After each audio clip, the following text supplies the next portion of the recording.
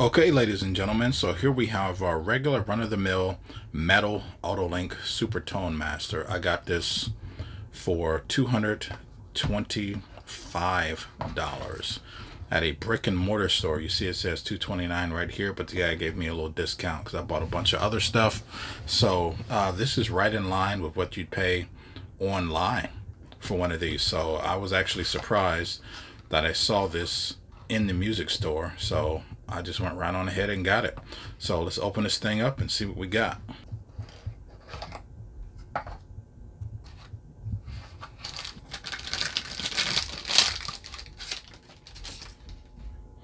So it comes in this plastic bag here. You get yourself a mouthpiece cap. Has Otto Link on it there. You get your standard Otto Link ligature. It has this plate that's here. Just unscrew that. All right, and we have our Super Tone Master. Now I've already had a chance to play through this a little bit. I put my own teeth and mouthpiece saver here. I like to use the Selmer ones. I also put this on backwards like this, so that way I can get a wider tip on the front. So let's take a closer look at this mouthpiece. I'll get to this ligature later. Like I said, I played through this mouthpiece. This table seems to be really flat. The rails are pretty standard, average size. Okay, ladies and gentlemen, so I just want to take a closer look at the tip here. The left side of this rail looks a little bit different than the right side here. Now, like I said, I had a chance to play through this before and I didn't notice any abnormal playing behavior. The reed seems to fit quite nicely, but even still, you know, this is another issue that I've noticed here with this mouthpiece. So for all intents and purposes, I'm actually very pleased with this mouthpiece, with the exception of this discoloration here and down here. I mean, I know this is going to spread, and hopefully this is one of the things that in the future they can work on. It's a little disappointing because with my modern vintage metal Otto Link, that thing just looks fantastic. And I know this is kind of the run-of-the-mill one, but even still, hopefully they can step it up in the future. We have our very open chamber here. Let's take a look at this from the back. Very Otto Linkish. Also, something that I noticed on this mouthpiece is that it has a tiny bit of a forehead here. This right here, you can see how there's a slight angle change. This part before the angle change, I call that a forehead. It just translates very easily into other languages. Otto Link here, and this is a 7. You have your very standardized Otto Link ligature. These are very love-hate ligatures. I think that they kind of reinforce the Otto Link sound. I actually kind of like these ligatures, but you make up your own mind. One of the things that I don't like about this ligature, though, is how this plate here turns when it's actually on the mouthpiece, and then I like to make sure that it's perfectly straight here. But at any rate, this is exactly what you should expect when you pick up an Otto Link. I wish they actually had removable plates for this, because this looks very much like one of the plates of the Vandoren ligatures that you get. Here, right up here at the tip, you can see how it has what I like to call the Otto Link arrow.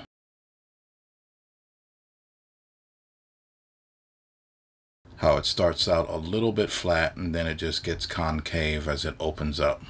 How that inner sidewall. And this is very symmetrical on both sides here. Sorry about that light glare. Let's take a look at this chin area.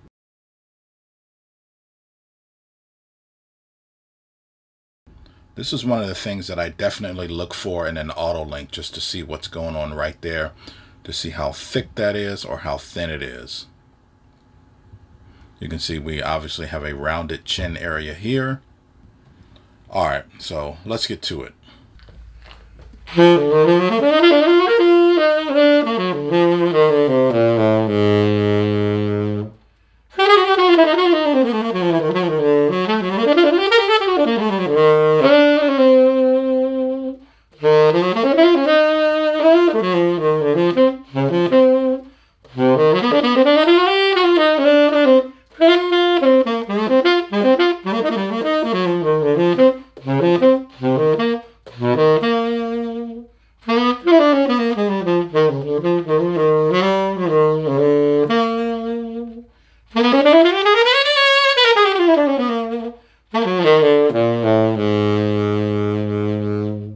Okay, I am getting the balance that you would expect to get from an Otto Link metal mouthpiece. Also, I'm using this silver neck here because on my other Otto Links, I use this silver neck. In another video, I'm going to do much more of a side-by-side comparison in case you're cross-shopping Otto Link mouthpieces. Okay, so let me play a little bit more.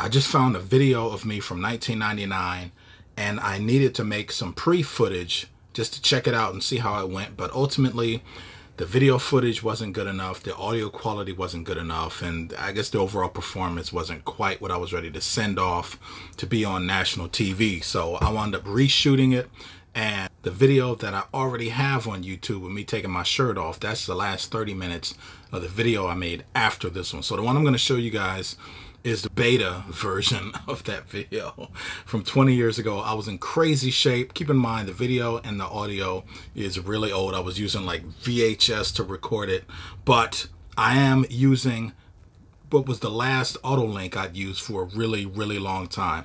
In the video where I have my shirt off, I'm using that Duke off. So if you look closely, you can see I got like a rubber band holding my horn together and all this stuff. It's an old pre-1940s Martin, and I'm using an Otto Link 8 or 8 stars, something like this. It may be the one that I have already. So check this out.